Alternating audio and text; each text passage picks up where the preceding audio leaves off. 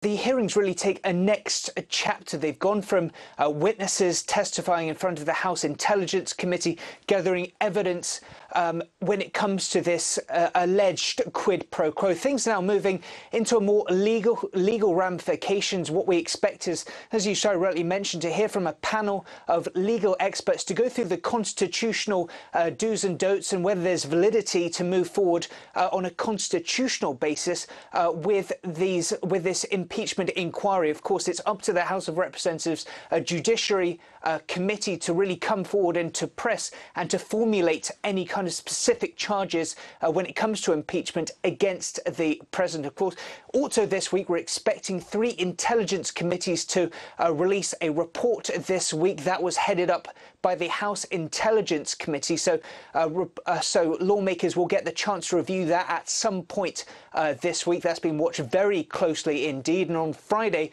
that's the deadline set by Jerry Nadler, of course, the chair of the House Judiciary Committee, for President Trump and the White House to come forward and to put forward any defense against the wider impeachment claims. So be expecting to wait to hear from the White House before that Friday evening deadline.